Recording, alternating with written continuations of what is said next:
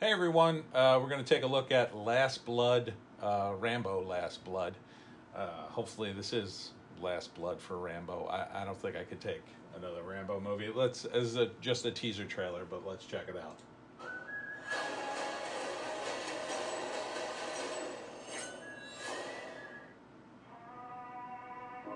That was the trailer for the trailer, by the way.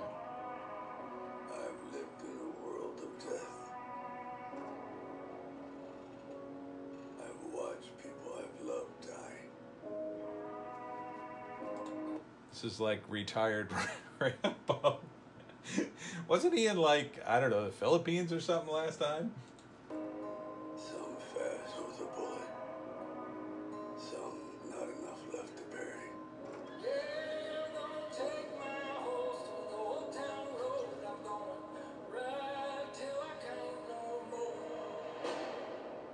All these years I've kept my secrets. Well, it's nice to know Rambo got to retire on a farm someplace in the Midwest. But the time has come to face my past. And if it comes looking for me, they will welcome death.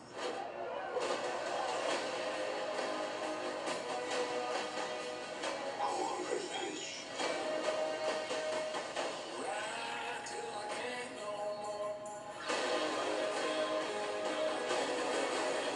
I want them to know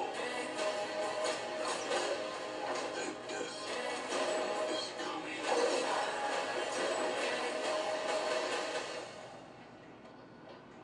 Yeah, there's nothing they can do to stop it.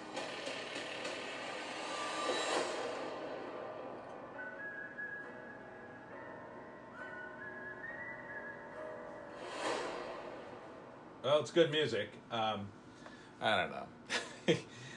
Sylvester Stallone, you got to hand it to the guy. He just keeps going on.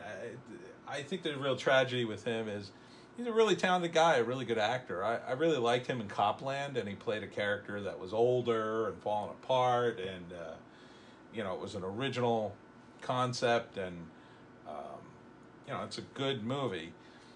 The Rambo franchise, it's been over for a while. The first one's really good.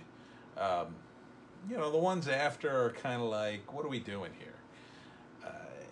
The whole story of John, it's great to see a character in the first movie like John Rambo. He's just a random vet trying to, he's really down on his luck, and then he gets harassed and all this stuff happens. But, all the subsequent movies are just murder fest.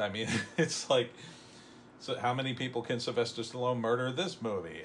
And I enjoy some action movies, but again, it's all about the story and the weight, and there was a lot of weight on that first movie, and the other movies just don't carry that. It's each one just is a bigger and bigger spectacle. It's like, oh, how big of a roller coaster can we build this time, instead of like, what can we do that's interesting, or what we can reveal.